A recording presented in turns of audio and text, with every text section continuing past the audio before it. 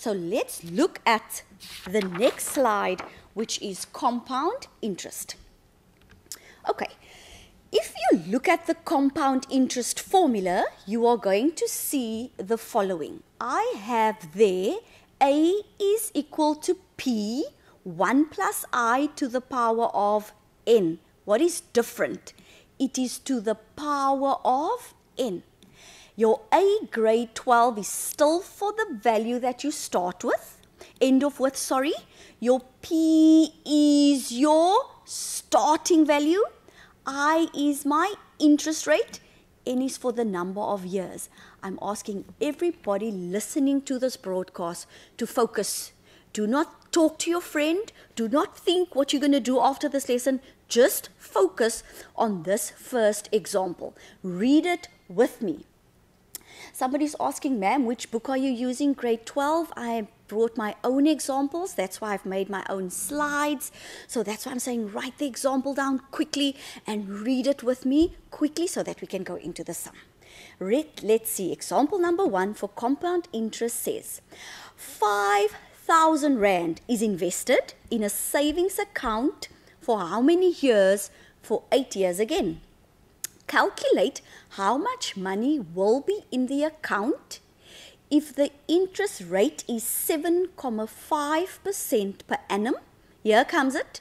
Compounded quarterly. Look at this word here. Compounded quarterly immediately tells me what? Use your compound interest formula. So everybody, I'm expecting you as you're sitting there by your tables, at your desk, to write down the following formula. A, my future value. P, the money that I am investing. I, my interest rate. And N is my number of years. Am I looking for A? Absolutely, because the question says calculate how much money. So wait, everybody, you're looking for A. So you put your A down. It is what you are looking for. It is your future value after you have deposited 5,000 Rand. Okay, so I'm going to put 5,000 Rand into the place of P. Remember, you are starting with this value. You want to know how much you're going to have in the account after 8 years. So put the 1 down. Now be very, very careful. I specifically chose 7.5%. Why did I choose that? Because it is going to be 0.075. Grade 12, where did I get that 0.075? I said 7.5 divided by 100. And if you say 7.5 divided by 100, do that on your calculator, then you substitute it in there. But now, very important, your interest rate is 7.5%. Everybody gets the 0.075. But this interest rate is compounded. Look at the slide. It is compounded quarterly. Quarterly means they are going to do this interest rate 4 times a year. So it's 7.5% compounded quarterly. Can you see it's over 4? Everybody, they're going to do it for 8 years. So it's 8, but you're doing it quarterly, so it's 8 times 4. I hope that you understand. If you're dividing your interest rate by 4, you take the number of years and you multiply it by 4. So this is quarterly, right? I'm going to write here quarterly. If they said semi-annually or half-yearly, listen to those words, semi-annually or half-yearly, you would take your interest rate, divide by 2, take your number of years and times by 2. If they said monthly, you would take your interest rate, divide by 12 and times by 12 there. Okay, so everybody on your calculators, SMS your answers through to me, please. So everybody on your calculators, I'm going to give you a minute quickly to punch this in on your calculators. I'm not going to write the answer down there. I'm waiting for you to SMS the answer through to me for this specific example. All you do is 5,000, open up your bracket, 1 plus 0,075. Let's discuss the 4 again. It is quarterly. Take your years times by 4 as well. So if you do this correctly on your calculator, what are you supposed to get? Your final answer, you are going to have 9,060 Rand and 12 cent in your account.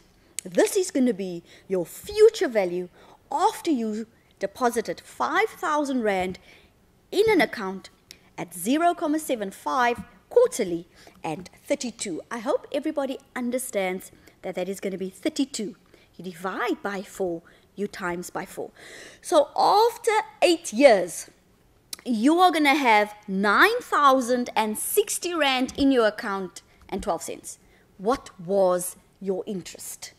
How much more money did you have in your account? What was your interest? So the interest that you scored is 9060,12 minus 5,000 Rand. So after 5 years, grade 12, you got that much more money. Isn't it fantastic? If you're saving, then you can get 4,060 Rand and 12 cents more than just spending the money. So invest everybody and save. Okay, I hope you all understand that compound interest sum. Just quickly, quarterly, what did I do with my interest rate? I divided by 4. What did I do with my years? I multiplied by 4. If it wasn't quarterly and it was monthly, divide by 12. Take your years times by 12. Semi-annually. Another word for semi-annually, half yearly. Take your interest rate, divide by 2, and take your years and multiply it by 2. Now we're going to come to a very popular sum. It is still a compound interest sum, grade 12s, but in this sum, they are asking you to find the number of years. So what are you looking for? You're looking for N. Find the number of years you are looking for N. So let's go to example number 2. It's still on the slide here, everybody. Read slowly with me. 1,570 Rand is invested at 12% per annum compound interest. Let's read it again. 1,570 Rand is invested at 12% per annum compound interest. After how many years? There is the word that you're looking for. After how many years will the investment be worth 23,000? Do you all agree with me that it's my compound interest formula? So I am going to go A is equal to P 1 plus I to the power of N. Everybody agrees with me, it's my compound interest formula, but now I have A. My investment, they say, will be worth 23,000 Rand. So I am putting 23,000 Rand into the place of A. What value goes into the place of P? 1,570 Rand. 1 plus, what is my interest rate, grade 12s? Read with me, 12% per annum. 12% per annum compounded. Okay, let's just go back there quickly. It's 12% per annum. So, did they compound it half yearly? Did they compound it quarterly? No. It is just 12%. So, it is going to be, remember, 0,12. They just said per annum, it's not compounded half yearly, it's not compounded quarterly. Let's go see, do I have N? Can I put something in the place of N? Absolutely not, because they asked you after how many years. So N is your unknown. Grade 12. If you are looking for n, tell yourself before the time already, I have to use logs. I'm going to do this calculation with you very, very slowly. I have to use logs. Okay, so the first thing I'm going to do, I'm going to divide here by the 1570, and I'm going to divide this side by 1570. So that 1570 and that 1570 cancels, and if you divide that, this gives you 14,64968. Why am I not rounding that off to 2 decimal places? It's not my final answer. I cannot round off 2 times or 3 times in one sum. Otherwise, when we mark your papers at the end of the year, what do? We put an R in the margin. That means you have a rounding error. So keep 5 or 6 digits. And this 1 plus 0,12, if you add that together, it gives you 1,12 to the power of n. Grade 12s, I am looking for n. What did I say? If I need to find n, I use logs. So I am going to say n is equal to the log of 14,64968 divided by the log of 1,12. I always teach my students that number which is raised to the power of n always goes down to the bottom. Will you remember that?